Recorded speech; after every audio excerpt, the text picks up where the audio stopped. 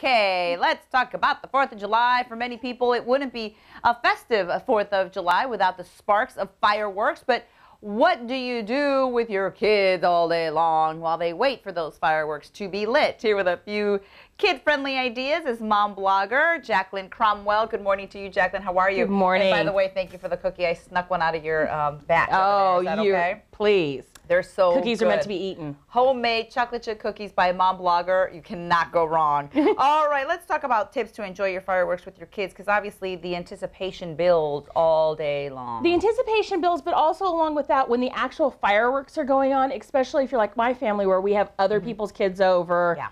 You know, you can't always threaten other people's children like your own. A few rules go a long way. My first rule, though, starts earlier in the day. Be clear as to when you are going to start your fireworks. Okay. And I even say give them a specific time a little later than you think. Don't say about 9 when really it's going to be about 9:30. Okay. Say 9:30, say 10. That is my number one thing. Okay. And then give them something specific to do. Don't go, oh, just go play somewhere. There's nothing more torturing to a kid than. That's true. Give them something specific. Be prepared. Have a movie, have a game. If nothing else, tell them what you want them to create out of their Legos.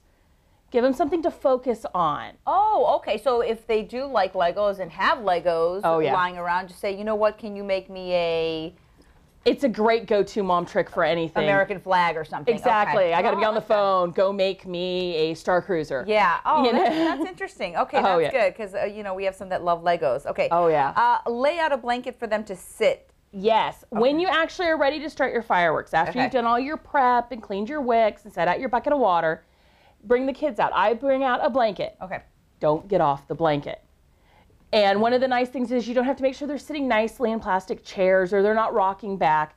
Just stay on the blanket. Just stay on the blanket. Okay. Especially if you're out with a lot of people, because a lot of people will be heading out to Buchanan, for example. There's a ton of people. You don't want them running around. Exactly. A blanket's especially, I recommend you pick something brightly colored, very clear. Nothing gets mixed in. Can you make them cookies and take cookies? I do. That's one of my things is you need to have stuff prepared for the downtime. As exciting as fireworks are, there are going to be times when you're switching fireworks, when you're doing stuff. It is a great time for take out a plate of cookies. Take out a glass or a cup with a top on it. Fill them with water. A little forethought goes a long way. Okay. All right. So be clear about that. And also, you brought little, what are these? These are those glow-in-the-dark bracelets. We get these every year for my kids. There's like a pack of 5 in here. Yeah. And I always get more than you have children because some are going to be duds. Yeah. They're $1 a pack. Some are going to be duds. They are. And then the other parties, they can use the connectors and they can make bracelets. They can make necklaces. They can make crowns. Okay. So you really like, then you get these at the dollar store because we're a big fan of the dollar store. $1 pack. You can't go wrong. You know, easy entertainment. And then they have something that they take with them or take inside after the fireworks are done too. That's true. Very, a little extra something. And they don't last too long though. So you can't throw them away. Be clear ahead of time about the children's involvement. What do you mean by that? Well, there's some things like as my kids get older, my husband might let them help light one firework. Or you're not going to light any fireworks. You're going to sit and then at the end, if you're good, those morning glories that they have, you'll get to do that. Whatever, as much or as little as their involvement will be clear ahead of time. So then you don't have the nagging. You don't have the what am I going to do? Or is it my turn yet? You just simply say, and what did I tell you was going to happen? Yeah. And have them repeat it to you. Yeah. It stops a lot of fights because we want this to be fun for everyone.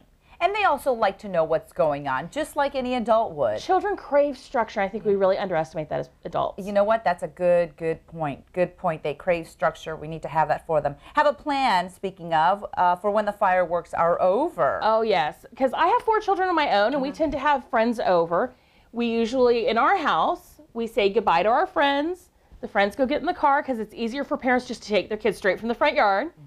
And then my children are responsible for picking up their dessert dishes or whatever, taking them inside. Then one by one, oldest to youngest, they get ready for bed.